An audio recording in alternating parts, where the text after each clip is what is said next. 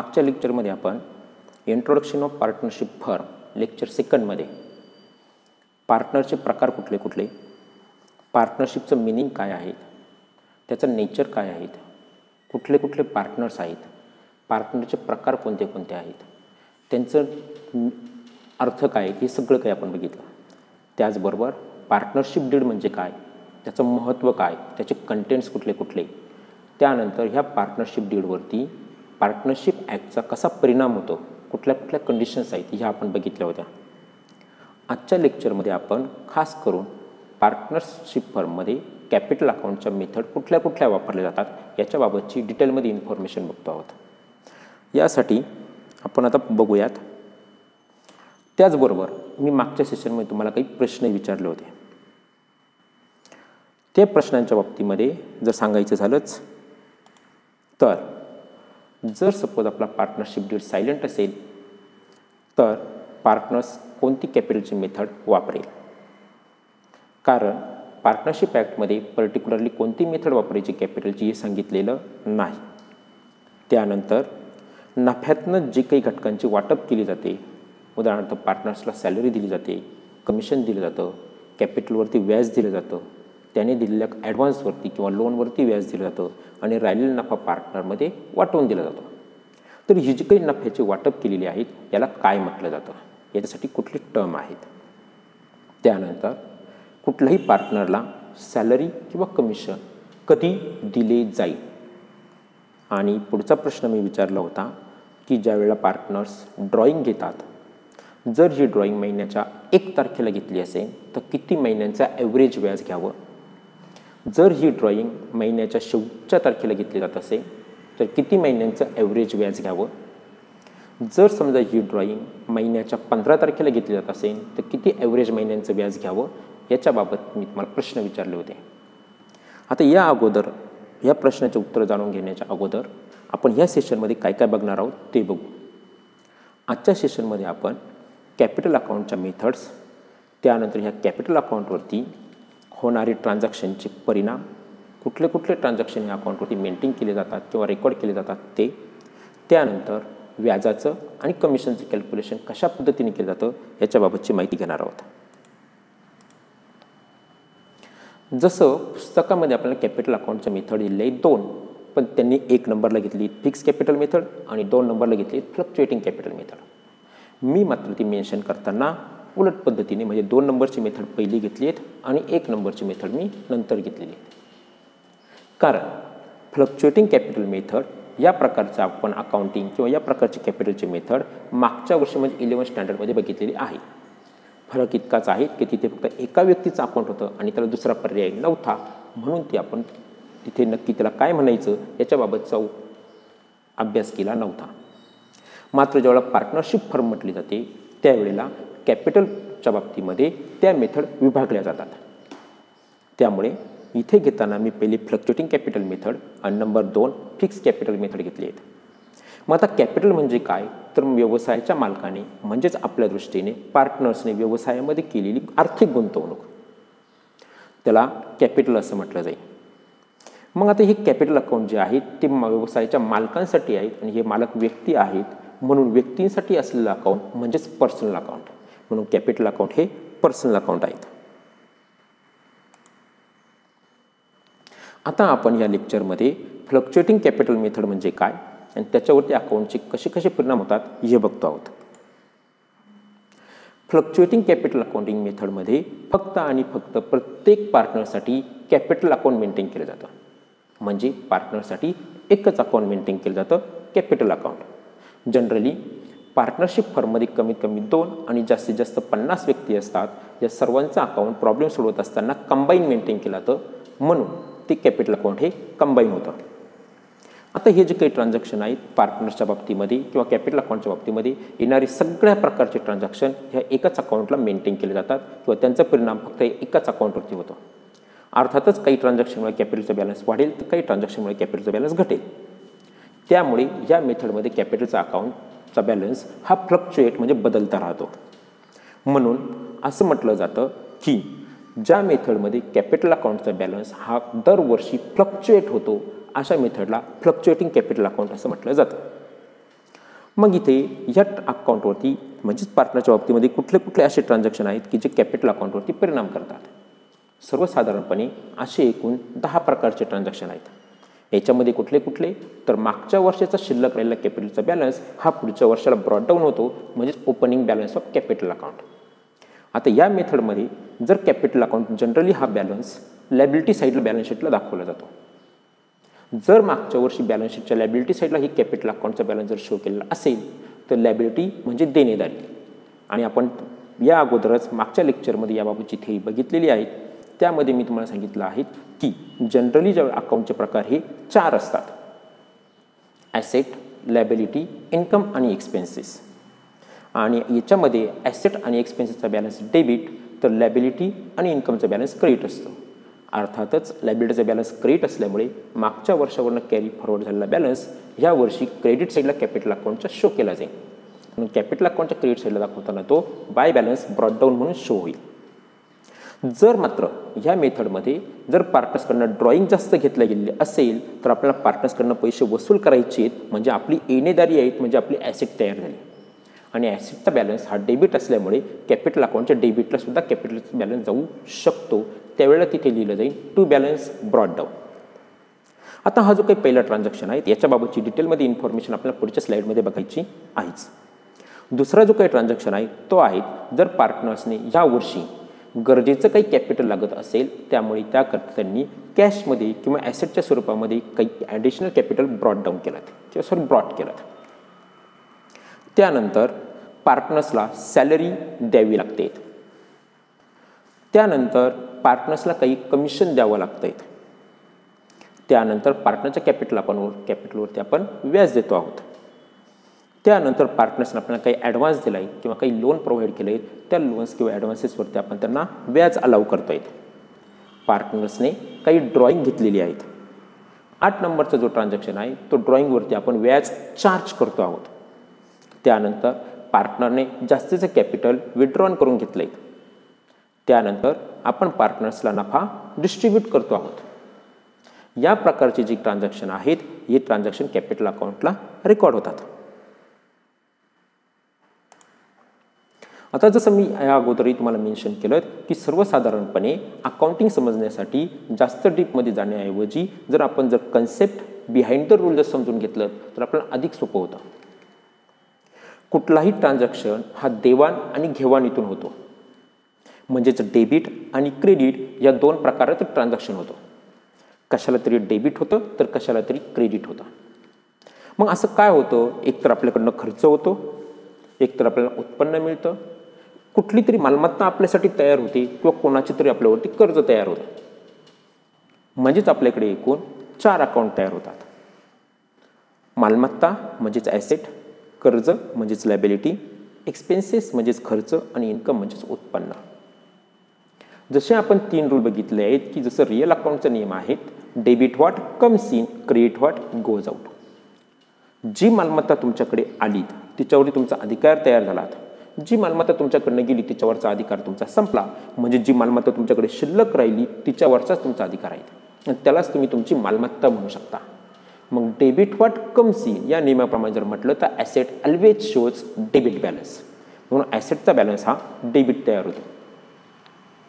Liability ही आपली देणेदारी आहे, आपल्यावरती असणारं कर्ज आहेत, ते पैसे आपल्याला किंवा ती देणेदारी कोणाला तरी द्यायची आहेत, म्हणून लायबिलिटी कोणाला तरी म्हणजे व्यक्ती तयार होते, म्हणजे पर्सनल अकाउंट तयार होतं. म्हणून पर्सनल अकाउंटच्या नियमाप्रमाणे debit the receiver, credit the गिवर. डेबिट द रिसिवर, ज्याच्याकडनं मिळणं आहे त्याला डेबिट करा, पण इथे आपण कर्जाचा विचार करतोय म्हणजे देणेदारीचा विचार करावा लागेल. क्रेडिट द गिवर, ज्याला देणं बाकी आहे त्याला क्रेडिट करा. मग जर ज्याचं द्यायचं बाकी आहे म्हणजे आपल्यावरती ज्याचं कर्ज आहे त्याला क्रेडिट करायचं आहे, म्हणजे liability always shows credit balance. आता नॉमिनल अकाउंटच्या नियमाप्रमाणे debit all expenses and losses. जे काही खर्च आणि तोटे असतील त्यांना डेबिटच करा, म्हणजे एक्सपेन्सेसचा बॅलन्स डेबिटच झाला. Credit all income gain and profits, म्हणजे प्रत्येक इन्कमला तुम्हाला क्रेडिटच करावं लागेल, म्हणजे इन्कमचा बॅलन्स हा क्रेडिट झाला. अर्थातच इथे 2 अकाउंटचा बॅलन्स डेबिट तयार झाला आणि 2 अकाउंटचा बॅलन्स क्रेडिट तयार झाला. मग असे डेबिट बॅलन्स असणारे अकाउंट कोणते, तर एक आहेत ॲसेट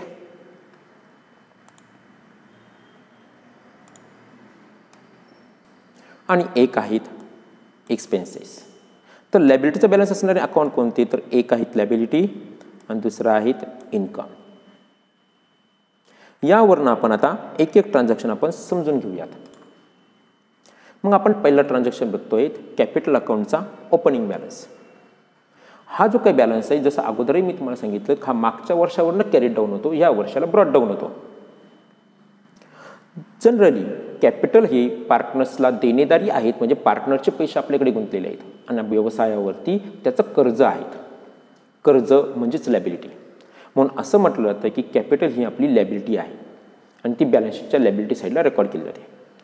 म्हणून मागच्या वर्षाच्या बॅलन्स शीटच्या लायबिलिटी साईडवरनं कॅरीड डाऊन झालेलं कॅपिटल या वर्षी लायबिलिटी असल्यामुळे क्रेडिट साईडला ब्रॉड डाऊन होईल. म्हणून क्रेडिट साईडला लिहिलं जाईल बाय बॅलन्स ब्रॉड डाऊन, म्हणजेच कॅपिटल अकाउंटचा क्रेडिट बॅलन्स आला.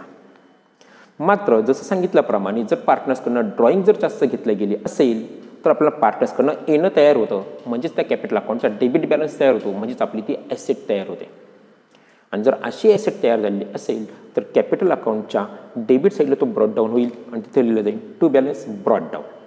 म्हणून फ्लक्च्युएटिंग कॅपिटल मेथडमध्ये तुमच्या कॅपिटलचा बॅलन्स डेबिट किंवा क्रेडिट असू शकतो.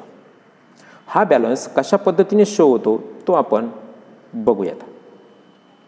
जर कॅपिटल अकाउंटचा क्रेडिट बॅलन्स असेल तर पार्टनरच्या क्रेडिट साईडला तो शो केला जाईल बाय बॅलन्स ब्रॉड डाऊन. जर त्या कॅपिटल अकाउंटचा डेबिट बॅलन्स असेल तर डेबिट साईडला तो शो होईल टू बॅलन्स ब्रॉड डाऊन. पुढचा जो काही ट्रान्झॅक्शन आहे तो आपण बघतो आहोत. पार्टनर्सने ॲडिशनल कॅपिटल आणलं. जर व्यवसायाला आणखी जास्तीच्या कॅपिटलची आवश्यकता असेल आणि सर्व पार्टनर्स ते कॅपिटल कॉन्ट्रीब्यूट करायला तयार असतील तर असं कॅपिटल एकतर रोख पैशांमध्ये येईल, एकतर ॲसेटच्या स्वरूपामध्ये येईल किंवा गुड्सच्या स्वरूपामध्ये येईल. मग आपल्याकडे जे जे काही आलं आहे त्याच्यावरती व्यवसायाचा मालकी हक्क तयार होणार आहे, म्हणजे व्यवसायाच्या दृष्टीने ती ॲसेट तयार झाली. ॲसेट तयार झाली म्हणजेच ॲसेटचा बॅलन्स डेबिट झाला, म्हणून ते जे जे काही आपल्याकडे येणार आहे त्याला डेबिट करावं लागेल. उदाहरणार्थ आपल्याकडे कॅश आहे, कॅश अकाउंट डेबिट. आपल्याकडे लँड, बिल्डिंग, फर्निचर या स्वरूपात काही ॲसेट आली तर त्या ॲसेट अकाउंटला डेबिट. जर आपल्याकडे माल आला तर गुड्स अकाउंटला डेबिट. आणि त्या पार्टनरची देणेदारी तयार झाली म्हणजे त्याची आपल्यावरती लायबिलिटी वाढली, म्हणून पार्टनर्स कॅपिटल अकाउंटला क्रेडिट करावं लागेल, म्हणून पार्टनर्स कॅपिटल अकाउंटला क्रेडिट झालं. आता आपल्याकडे ॲसेटचे अकाउंट नसल्यामुळे आपण त्यांच्या डेबिटला इफेक्ट शो करू शकत नाही, पण कॅपिटल अकाउंट आहेत आणि कॅपिटल अकाउंटला क्रेडिट झालं म्हणून पार्टनर्स कॅपिटल अकाउंटच्या क्रेडिटला शो करावं लागेल. कसं बघूयात. पार्टनर्स कॅपिटल अकाउंटच्या क्रेडिट साईडला जर कॅश आली असेल तर बाय कॅश, ॲसेट आली असेल तर बाय ॲसेट, गुड्स आली असेल तर बाय गुड्स. याप्रमाणे आपण कॅपिटल अकाउंटच्या क्रेडिट साईडला शो करूयात. त्यानंतर पुढचं ट्रान्झॅक्शन आहेत. जर पार्टनर्सला आपल्याला सॅलरी द्यायची असेल तर, जर आपण पार्टनर्सला सॅलरी देत असू तर आपल्या दृष्टीने तो खर्च झाला. खर्चाला डेबिट करावा लागेल, म्हणजेच प्रॉफिट अँड लॉस अकाउंटला डेबिट करावं लागेल, कारण खर्चाचा बॅलन्स हा डेबिट असतो. म्हणून खर्चाला डेबिट केलं म्हणजे प्रॉफिट अँड लॉस अकाउंटला डेबिट केलं. आपल्यावर ते खर्च कोणाला तरी माहिती, पैसे कोणाला तरी देणेदारी आहेत म्हणजे पार्टनर्सला द्यावायचे आहेत, म्हणून पार्टनर्सची लायबिलिटी तयार झाली, म्हणून पार्टनर्स कॅपिटल अकाउंटला क्रेडिट केलात. जनरली सॅलरी ही दर महिन्याला दिली जाते किंवा वर्षाच्या शेवटी नफ्यातनं वर्षभराची सॅलरी डायरेक्टली क्रेडिट केली जाते, म्हणून पार्टनर्स कॅपिटल अकाउंटला क्रेडिट झालं. म्हणून पार्टनर्स कॅपिटल अकाउंटच्या क्रेडिटला कशी शो होते बघूयात आपण. मग क्रेडिटला शो करायचं आहे म्हणून partners capital अकाउंटच्या क्रेडिटला by profit and loss account. कशासाठी? Salary to partner. ज्या पार्टनर्सला आपण सॅलरी देतोय त्या पार्टनरच्या कॉलममध्ये त्याची वर्षभराची अमाऊंट. त्यानंतर पुढचा जो काही ट्रान्झॅक्शन आहेत की पार्टनर्सला आपण कमिशन देतोय. जनरली पार्टनर्सला असं दिलं जाणारं कमिशन हे त्याने केलेल्या सेल्सवरती दिलं जातं. आता जर आपल्याला त्याला कमिशन द्यायचं आहे तर कमिशन हा आपला दृष्टीने देण्या असल्यामुळे खर्च झाला, म्हणून प्रॉफिट अँड लॉस अकाउंटला डेबिट झाले. तो आपल्याला पार्टनर्सला द्यायचा आहे, अजून दिलेला नाही आहेत, म्हणजे पार्टनर्स आपल्यावरती कर्ज तयार झालं म्हणजे लायबिलिटी तयार झाली. लायबिलिटीचा बॅलन्स क्रेडिट असल्यामुळे पार्टनर्स कॅपिटल अकाउंटला क्रेडिट झालं, म्हणजेच एंट्री झाली आपल्याकडे profit and loss account debit to partners capital account. Generally असं कमिशन हे त्यांनी केलेल्या सेल्सवरती पर्सेंटेजमध्ये दिलं जातं. मग त्याप्रमाणे आपण इथे नॅरेशन घेतलं आहे, Bing commission payable to partners out of profit at dash dash percentage of net sale किंवा क्रेडिट सेल. जो काही असेल तो त्यांनी केलेल्या सेल्सवरती. मग याचा इफेक्ट बघा, आपण प्रॉफिट अँड लॉस अकाउंटला डेबिट केले, पण आपल्याकडे प्रॉफिट अँड लॉस अकाउंट नसल्यामुळे प्रॉफिट अँड लॉस अकाउंटच्या डेबिटला आपण शो करू शकत नाही. मात्र पार्टनर्स कॅपिटल अकाउंटच्या क्रेडिटला आपण तो शो करू शकतो. ते कसं शो होतं बघूयात पुढच्या स्लाईडमध्ये. मग आपण पार्टनर्स कॅपिटल अकाउंटला क्रिएट करतो आहोत, म्हणून partners capital अकाउंटच्या क्रेडिटला by profit and loss account कशासाठी, तर कमिशन टू पार्टनर्ससाठी. त्यानंतर आपण आता कॅपिटलवरती व्याज देतो आहोत. व्याज द्यायचं आहे म्हणजे आपल्या दृष्टीने व्याजाचा खर्च होणार आहे. खर्चाचा बॅलन्स हा डेबिट असतो, म्हणजेच प्रॉफिट अँड लॉस अकाउंटला आपण डेबिट करणार. ते देणं आहेत पार्टनरचं, म्हणून पार्टनर्स कॅपिटल अकाउंटला आपण क्रेडिट करणार. आता जसं प्रत्येक वेळेला मी सांगतो की प्रॉफिट अँड लॉस अकाउंट आपल्याला नसल्यामुळे डेबिट साईडला आपण रेकॉर्ड करू शकत नाही, मात्र पार्टनर्स कॅपिटल अकाउंटच्या क्रेडिट साईडला आपण रेकॉर्ड करतो आहोत. कशा पद्धतीने रेकॉर्ड करतोय बघूयात. मग partners capital अकाउंटच्या क्रेडिटला by profit and loss account कशासाठी, तर इंटरेस्ट ऑन कॅपिटलसाठी. जनरली असं कॅपिटलवरचं दिलं जाणारं व्याज सर्व पार्टनरच्या कॅपिटलवरती दिलं जाईल, म्हणून याप्रमाणे शो केलं जाईल. त्यानंतर पुढचं ट्रान्झॅक्शन आहेत, आपण त्या पार्टनर्सने दिलेल्या लोन्सवरती किंवा ॲडव्हान्सेसवरती व्याज देतो आहोत. पार्टनरशिप ॲक्टप्रमाणे असं व्याज हे 6% दिलं जाईल. मात्र जर जास्त टक्क्याच्या व्याजाची जर आवश्यकता असेल तर पार्टनरशिप डीडमध्ये त्याचा उल्लेख असला पाहिजे. मग आपल्याला त्यांनी दिलेल्या ॲडव्हान्सेसवरती किंवा लोनवरती व्याज द्यायचं आहेत, म्हणजे व्यवसायाच्या दृष्टीने तो एक्सपेन्सेस झाला, म्हणून प्रॉफिट अँड लॉस अकाउंटला डेबिट झालं. पार्टनरची देणेदारी आहेत, म्हणजे पार्टनरची लायबिलिटी तयार झाली, म्हणून लायबिलिटीला क्रेडिट केलं, म्हणून पार्टनर्स कॅपिटल अकाउंटला क्रेडिट केलं. आता प्रॉफिट अँड लॉस अकाउंटच्या डेबिट साईडला आपण शो करू शकत नाहीत, कारण आपल्याकडे ते अकाउंट नाहीत. मात्र पार्टनर्स कॅपिटल अकाउंटच्या क्रेडिट साईडला इफेक्ट काय होतोय बघूयात. मग partners capital अकाउंटच्या क्रेडिटला by profit and loss account कोणासाठी झाले, तर इंटरेस्ट ऑन लोनसाठी झालेले आहेत. त्यानंतर बघूयात पुढची जो काही ट्रान्झॅक्शन आहे तो पार्टनरने ड्रॉइंग घेतली. पार्टनर्सने ड्रॉइंग घेतली म्हणजे आपल्याकडनं काहीतरी पैसे किंवा काही गुडच्या स्वरूपात त्याने विड्रॉन घेतलं आहे. आता आपल्याकडनं कॅश किंवा गुड्स गोच आऊट झाली, म्हणजे त्याच्यावरचा आपला अधिकार संपला, म्हणजे ॲसेट घटली. ॲसेट ज्यावेळेला आपल्याकडे आली त्यावेळेला डेबिट केलं होतं, ती घटली म्हणजे आपल्याला तिला क्रेडिट करावं लागेल. पार्टनर्सला दिलेत म्हणून पार्टनर्सला डेबिट करावं लागेल. आता इथे तुमच्या डायरेक्टली लक्षात आलं असेल की पार्टनर्सला डेबिट करायचं तर आपल्याकडे अकाउंट कोणतं आहे, कॅपिटल अकाउंट. म्हणून आपण डायरेक्टली डेबिट कोणाला करणार, कॅपिटल अकाउंटला करणार. हे डायरेक्टली तुमच्या लक्षात आलं. म्हणजे एंट्री काय होणार, partners capital account debit to cash गेलीत कॅश किंवा गुड्स गेलेत गुड्स अकाउंटला क्रेडिट करणार. पण स्क्रीनवरती दिसताना मात्र drawing account debit to cash to goods दिसत आहेत. एक्सप्लेनेशन करून देतोय तुम्हाला, कारण ही ड्रॉइंग म्हणून आपण कॅपिटल अकाउंटला शो करणार आहोत. म्हणून आपल्याला इथे पार्टनरसाठी जे दुसरं अकाउंट बनतं किंवा तयार होतं ते ड्रॉइंग अकाउंट तयार होतं. म्हणजे पार्टनरसाठी 2 अकाउंट तयार होतात, कॅपिटल अकाउंट आणि ड्रॉइंग अकाउंट. पण ड्रॉइंग अकाउंट हे मिनिमम कालावधीसाठी असतं आणि ते इमिजिएट लगेच क्लोज केलं जातं, म्हणून ड्रॉइंग अकाउंटला खास असं महत्त्व प्राप्त होत नाही. मग हे जे काही कशी प्रायफिकेशन किंवा त्याचं डिटेलमध्ये काय आहे ते आपण बघूयात.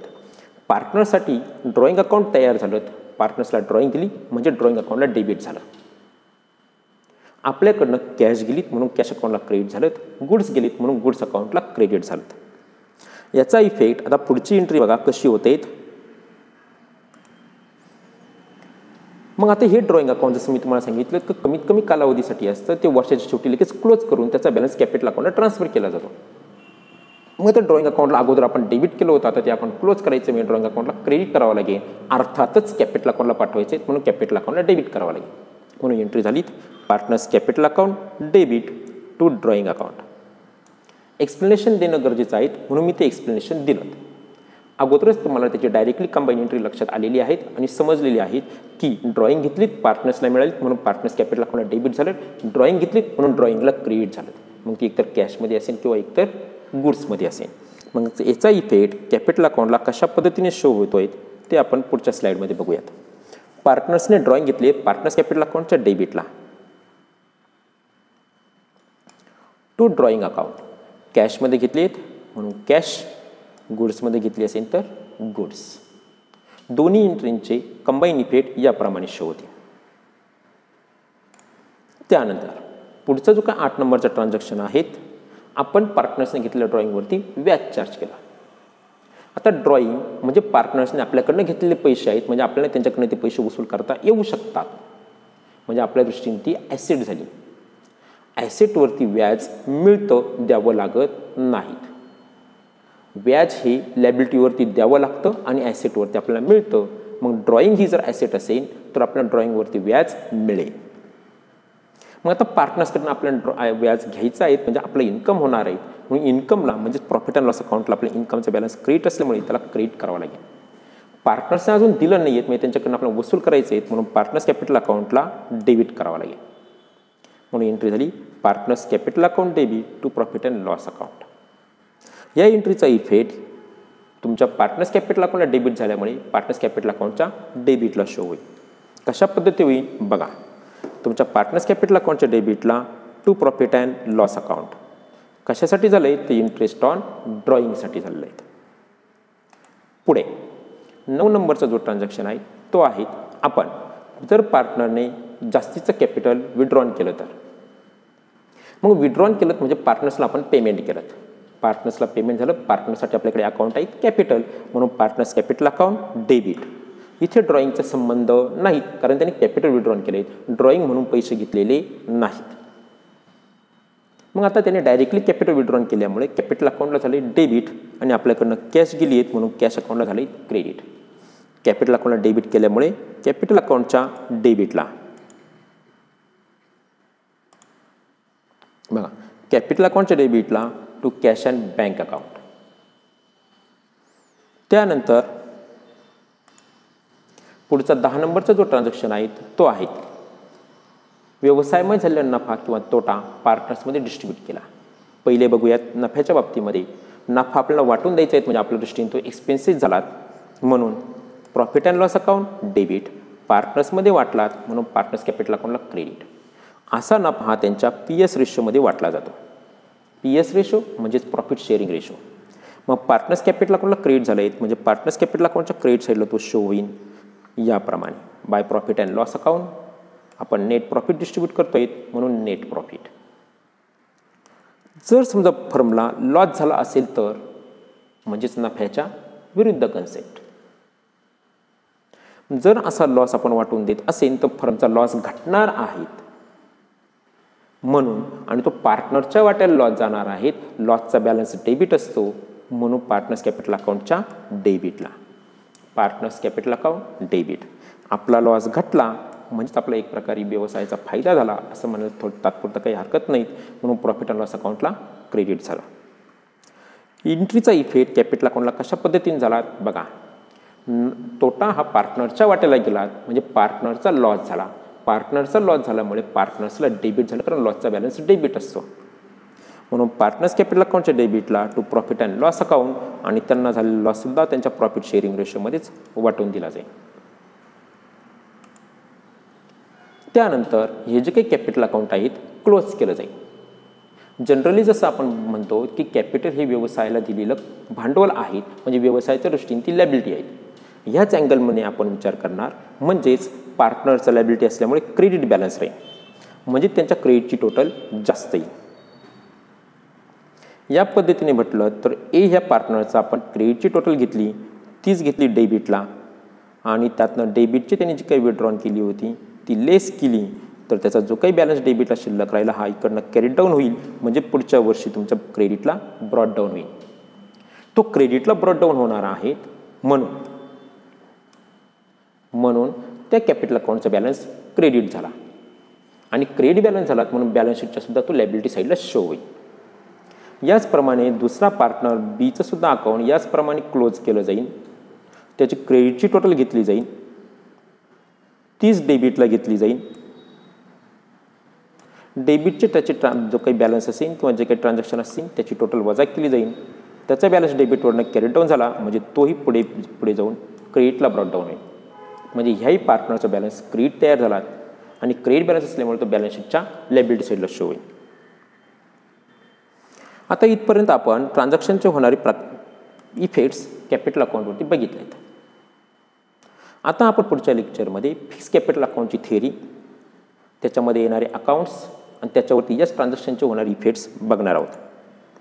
परंतु जसे मी पहिले सेशन चालू करताना मागच्या सेशनमध्ये विचारलेल्या प्रश्नांची आठवण करून दिली होती, त्या प्रश्नांच्या आता आपण उत्तराकडे जाऊ. यासाठी पहिला प्रश्न आहे की जर पार्टनरशिप डीडमध्ये कॅपिटल अकाउंटची कुठली मेथड वापरायची हे जर सांगितलेलं नसेल तर पार्टनर्स कुठली मेथड अडॉप्ट करते. या प्रश्नाचं उत्तर आहे की जर पार्टनरशिप डीडमध्ये कॅपिटल अकाउंट कोणती वापरायचा हे जर सांगितलेलं नसेल तर पार्टनर्स फ्लक्च्युएटिंग कॅपिटल मेथड वापरते, कारण ही मेथड वापरा साधी, सोपी आणि सुलभ आहे. त्यानंतर दुसरा प्रश्न होता की ज्या वेळेला प्रॉफिटमधनं सॅलरी, कमिशन, इंटरेस्ट आणि नफ्याची वाटप केली जाते, ही वाटप पार्टनर्समध्ये अंतर्गत होते, तर याला काय म्हटलं जाईल? अशी जी काही नफ्याची अंतर्गत किंवा पार्टनर्समध्ये केलेली वाटप आहेत, ही नफ्याचं ॲप्रोप्रिएशन करणं असं म्हटलं जातं. म्हणून याच्यासाठी टर्म आहेत प्रॉफिट अँड लॉस ॲप्रोप्रिएशन.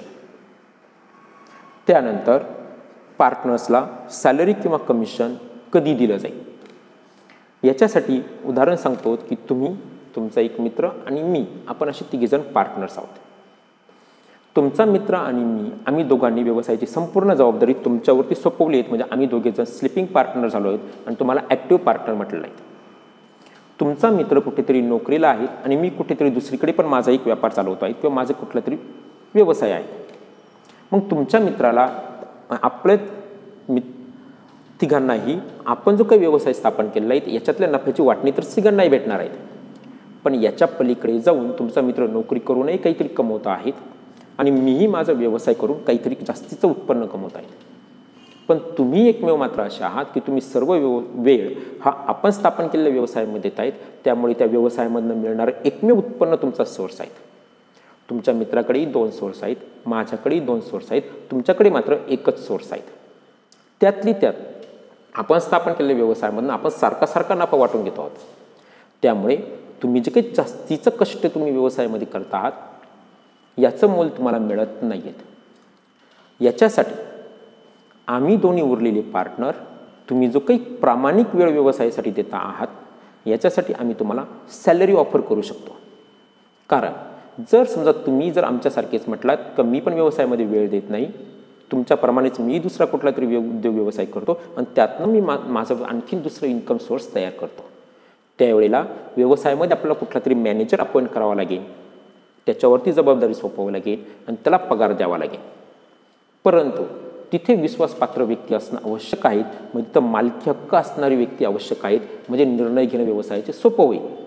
म्हणून मॅनेजरच्या भरोशावरती राहण्याऐवजी पार्टनर्सलाच जर आपण ते सर्व अधिकार दिले आणि आहेतही आणि त्याच अधिकारांचा वापर करून आणि त्याने दिलेल्या जास्तीच्या वेळेसाठी आपण त्याला जर सॅलरी ऑफर केली तर चालू शकतं. अशा परिस्थितीमध्ये पार्टनरशिप डीडचा उल्लेख करून आपण आपल्या पार्टनर्सला, त्या ॲक्टिव्ह पार्टनर्सला खास करून सॅलरी देऊ शकतो. आता पार्टनर्सला कमिशन कधी अलाउ केलं जाईल?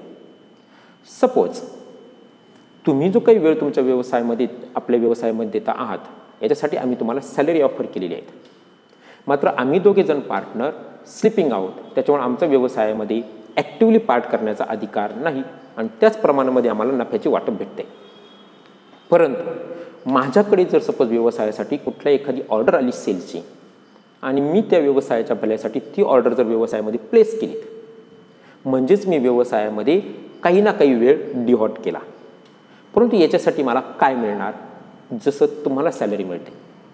अशावेळी मी व्यवसायाला जी ऑर्डर मिळवून दिली त्याच्या बदल्यामध्ये मी काही प्रमाणामध्ये 1%, अर्धा टक्का, 2% या प्रकारापर्यंत कमिशन मागू शकतो, जर याचा उल्लेख पार्टनरशिप डीडमध्ये असेल तर, अदरवाईज नाही. त्यानंतर पुढचा प्रश्न होता की ड्रॉइंगवरती व्याज वेगवेगळ्या परिस्थितीमध्ये कसं चार्ज केलं जाईल. याच्यासाठी आपण प्रत्यक्षपणे बघूयात की ड्रॉइंगवरती व्याज जर पार्टनर्सने महिन्याच्या 1 तारखेला जर ड्रॉइंग घेतलेली असेल तर सर्वसाधारणपणे अशा ड्रॉइंगवरती 6.5 महिन्यांचं व्याज चार्ज केलं जाईल. जर पार्टनर्सने अशी ड्रॉइंग ही महिन्याच्या शेवटच्या तारखेला घेतलेली असेल तर 5.5 महिन्यांचं ड्रॉइंग चार्ज केली जाईल, व्याज चार्ज केलं जाईल. जर पार्टनर्सने ड्रॉइंग ही महिन्याच्या 15 तारखेला घेतलेली असेल तर अशा ड्रॉइंगवरती व्याज 6 महिन्यांचं चार्ज केलं जाईल. आणि जर तारीख दिलेली नसेल कधी पार्टनर्सची ड्रॉइंग घेतली तर ऑब्वियसली अशा ड्रॉइंगवरती सुद्धा 6 महिन्यांचं व्याज चार्ज केलं जाईल. उदाहरणासह बघूयात. जर पार्टनर्सने महिन्याच्या 1 तारखेला जर ड्रॉइंग घेतलेली असेल तर एप्रिलच्या 1 तारखेला ड्रॉइंग घेतल्यामुळे एप्रिलपासून मार्चपर्यंत टोटल महिन्यांची टोटल झाली आहे 12. एप्रिल ते मार्च एंडिंग. याप्रमाणे पुढच्या प्रत्येक महिन्यात एक एक प्रमाणे घटत चालेल आणि याप्रमाणे टोटल महिन्यांची बेरीज येणार आहेत 78. मार्च महिन्यामध्ये सुद्धा 1 तारखेला ड्रॉइंग घेतल्यामुळे पूर्ण मार्च महिन्याची ड्रॉइंग वापरली म्हणजे त्या ड्रॉइंगवरती सुद्धा पूर्ण 1 महिना व्याज चार्ज होईल. याप्रमाणे टोटल महिन्यांची बेरीज झाली आहेत 78 आणि ॲव्हरेज काढण्यासाठी वर्षाचे टोटल महिने आहेत 12 म्हणून 12ने भागितलं तर ॲव्हरेज महिन्यांचं व्याज येतं 6.5 महिने म्हणून 6.5 महिन्यांचं व्याज त्यावरती चार्ज होईल. जर पार्टनर्सने महिन्याच्या 15 तारखेला व्याज ड्रॉइंग घेतलेली असेल तर एप्रिल महिन्याचे पहिल्या 15 दिवसामध्ये काहीही नव्हतं, मात्र पुढचे 15 दिवस आणि एप्रिल महिना संपल्यानंतरचे 11 महिने असे 11.5 महिने आपण ते पैसे वापरलेत. याप्रमाणे एक एक महिना घटत जाईल आणि मार्च महिन्यामध्ये 15 तारखेला घेतल्यामुळे 15 तारखेपासून तर पुढच्या शेवट एंडिंगपर्यंत म्हणजेच 31 तारखेपर्यंत 15 दिवस होतील म्हणजेच अर्धा महिना होईल. याप्रमाणे सर्व महिन्यांची बेरीज केली तर ती टोटल होते 72 आणि ॲव्हरेज काढण्यासाठी 12ने भागितलं तर तुमच्याकडे टोटल ॲव्हरेज मंथ्स येतात 6. त्यानंतर जर पार्टनर्सने आपली ड्रॉइंग ही महिन्याच्या शेवटच्या तारखेला घेतलीत म्हणजे एप्रिल महिन्याच्या शेवटच्या तारखेला जर घेतली असेल तर त्याचं व्याज पुढच्या दिवसापासून म्हणजेच मेपासून सुरू होईल. म्हणजेच 12 महिन्यांपैकी मेपासून जर महिने मोजले तर ते होतील 11 मार्चपर्यंत. याप्रमाणे एक एक महिना घटत जाऊन शेवटी मार्च महिन्याच्या शेवटी ड्रॉइंग घेतल्यामुळे मार्च महिन्याचं व्याज त्यावरती येणार नाही. याप्रमाणे महिन्यांची टोटल झाली 66. ॲव्हरेज काढलं तर ते 5.5 महिने. याप्रमाणे ड्रॉइंगवरती व्याज चार्ज केलं जातं. पुढच्या लेक्चरमध्ये आपण फिक्स कॅपिटल मेथडच्या बाबतीमध्ये इन्फॉर्मेशन घेणार आहोत. थँक्यू.